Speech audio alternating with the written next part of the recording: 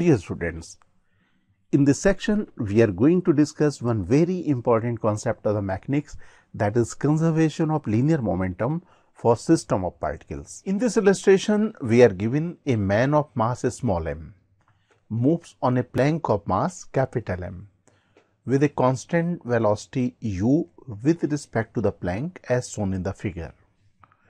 In this figure you can observe this is a man of mass small m and this man is moving with respect to the plank with the velocity u in the rightward direction. Okay.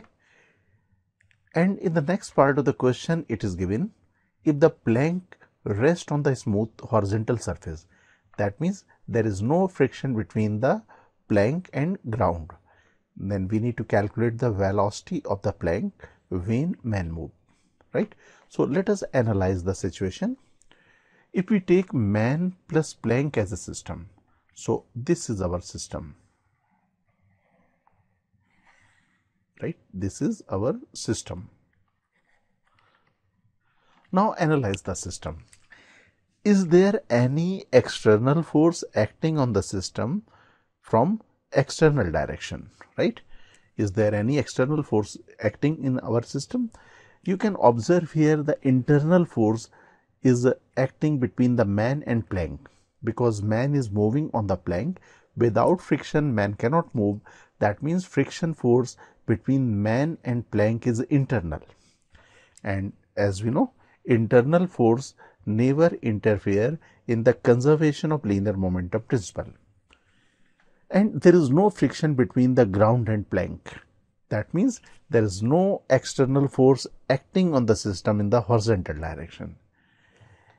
On the system we have external force in the vertical direction, that is the gravitation force, that is the weight of the system, and normal reaction applied by ground on the plank.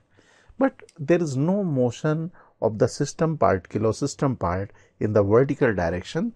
That means our analysis is restricted only in the horizontal direction.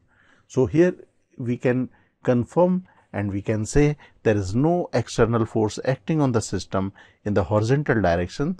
That means linear momentum remain constant in the horizontal direction. Okay. This u velocity is given with respect to the plank. That means this is the velocity of the man with respect to the plank. And in case of the conservation of linear momentum, we need to find the velocity of the man as well as plank with respect to ground.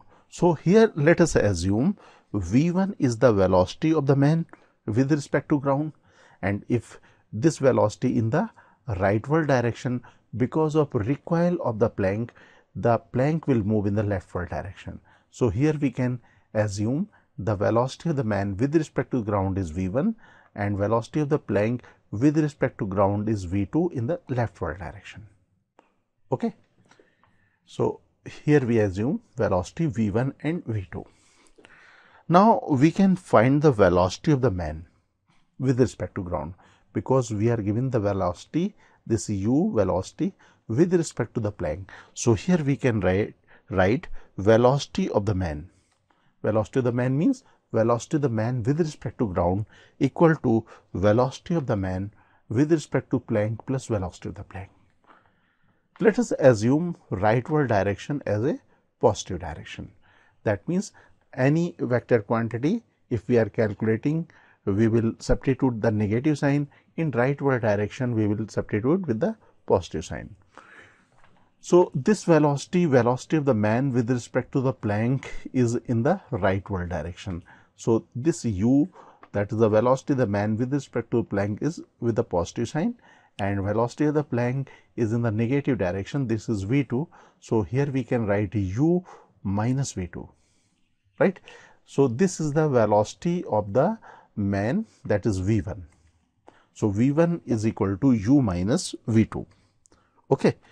Now we have taken, as we discussed, the plank and man as a system, and initially our system is at rest because man initially was at rest. That means the initial linear momentum of the system was 0. That means it should be 0 always, because no external force acting on the system in the horizontal direction. So let us write the initial linear momentum, that is equal to 0. The final linear momentum. Final linear momentum include the linear momentum of the man, that is m multiplied by v1.